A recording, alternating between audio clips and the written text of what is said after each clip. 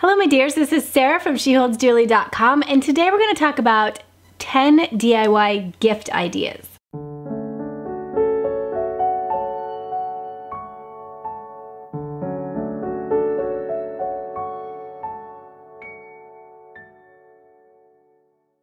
These are ones that I have shared with you in the past, and now I'm just collecting them all together for you. At the release time of this video, it is almost November, so it's time to start thinking about DIY gifts. So I'm hoping I'm giving you enough time to decide on who you're gonna give what and what you need to find, and give you time to actually accomplish some of these goals that you may have at the end of this video. I have a whole Pinterest board called Vintage Gift Ideas if you want some more ideas. And I also have a highlight on my Instagram account. It's called $5 Gift Ideas, and people really love that. I try to give gifts that look like maybe they're $40, well between, let's say, like $25 and $40. Like they have a value of that, but I somehow found a way to only create them for about $5. So that might be fun for you to check out if you like this sort of thing. Now these would be good for hostess gifts. They would be good for girlfriends and neighbors and teachers and people that you don't have to get completely, personalized, or has to be this specific thing that they have on their wish list. You don't feel the pressure of that, but it's just a sweet little friendship or a thank you type gift. You could do it with coworkers or something. Anyway, I think all of these could be good for the right person. I really try to keep all of these gifts to around $10, depending on what you have on hand, okay?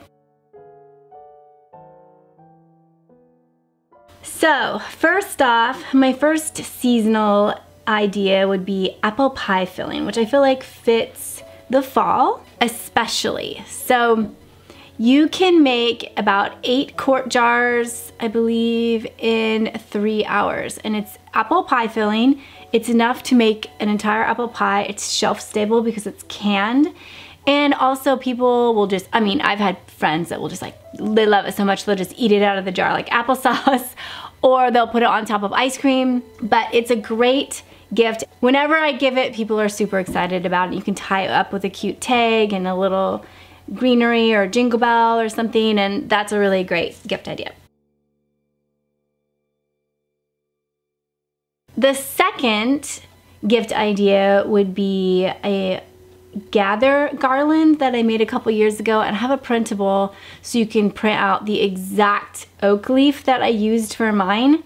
I think that would be really pretty for a hostess gift for the person who's hosting Thanksgiving maybe this year, and then you can store it and use it year after year. Okay, the third, moving on into winter type gifts, would be a hoop wreath.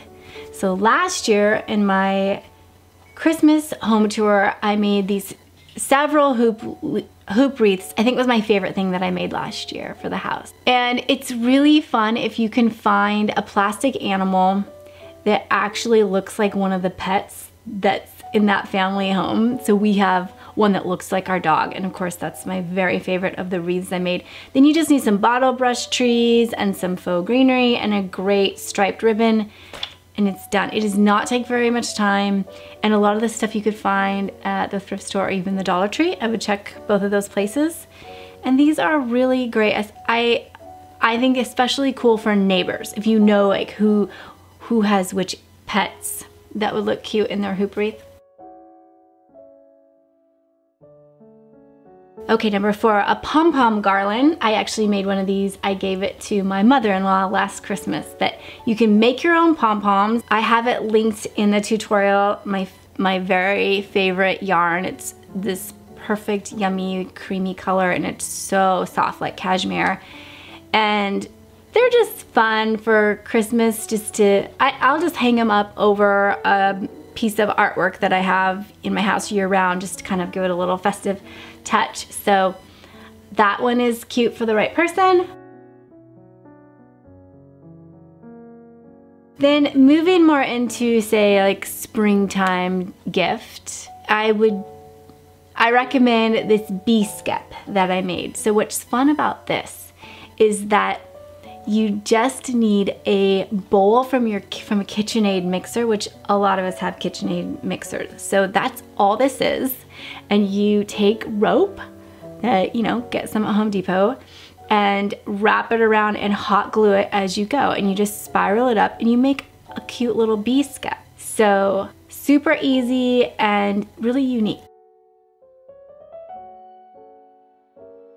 Okay, moving on into a summer type gift idea.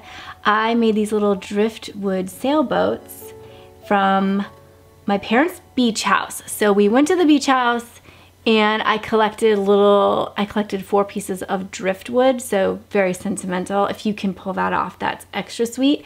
And then the handkerchiefs, which a lot of people inherit them and then they just sit in a drawer. They don't even know where they are. They don't know what to do with them.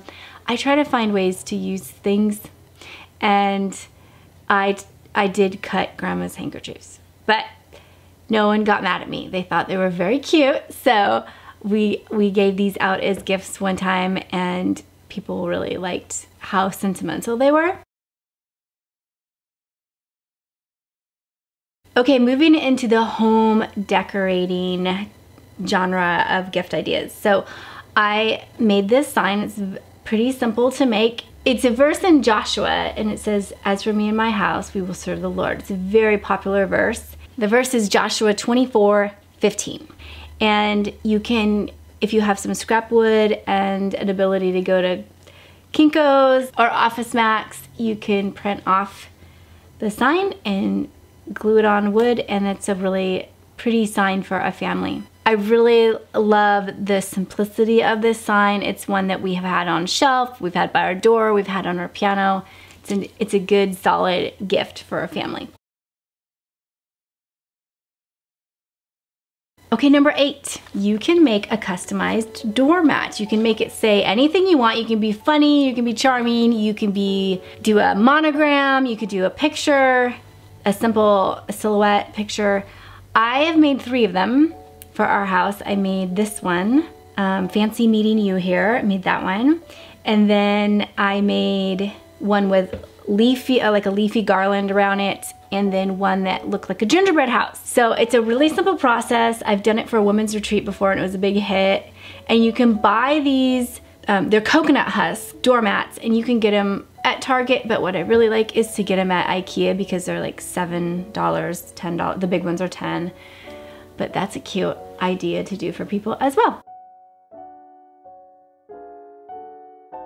Okay, number 9, I made a bistro apron out of a man's dress shirt that I got free at a garage sale. So that has been a really popular tutorial. Just a cute little half apron with a pocket and ties on it. So it doesn't have to be sentimental, but if you wanted to maybe remember a man in your life by using his shirt, cutting up his shirt, if he doesn't care, but somehow like making him live on, like maybe he's deployed or something, that would be really sentimental. A lot of these things can be very sentimental if that works with your story. So the last one is my vintage wall hanging tutorial. So I've made several of them for the blog in the past. I love to check out the Cavallini selection.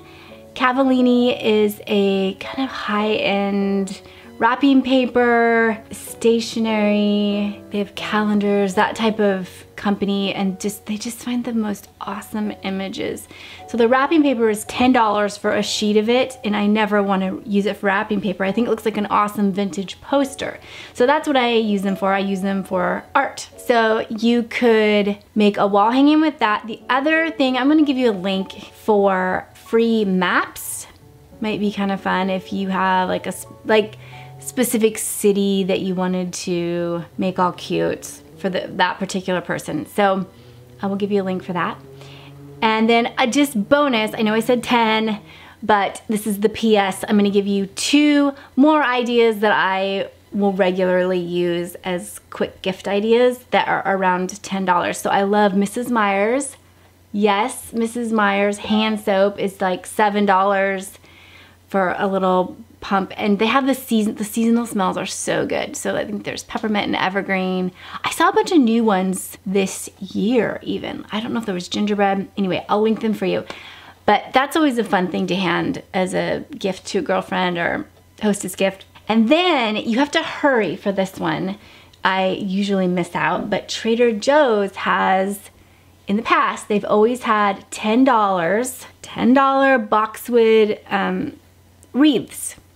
And so people will go and just buy like 10 of them at a time and maybe add a ribbon or not and hand those out. And boxwood is really good because it will last several months. And then sometimes you can just let it air dry and it will last. I've had them last like a year. So that's a nice, quick, easy idea that people will really appreciate. So as you can tell, maybe my love language is gift giving. I'm always listening to people, trying to hear what it is that they are desiring, and then I'll like take notes on that, and then a year later give, you know, at their birthday, like surprise them with something that I heard them mention in passing. People tell you what they want if you listen. So that's who I am. It comes out of me every day. And if you are familiar with what a love language is, that's from Gary Chapman's book, and now it was written for couples. I think it's helpful with anyone. So friends and kids, trying to understand what it is that speaks to them the most. So if you're brave enough, you can leave in the comments below what your love language is, and that'll be fun to see which ones pop up. There'll probably be a lot of gift givers in this group actually. All right, so that's it for this week. Thank you so much for stopping by and sharing your time with me.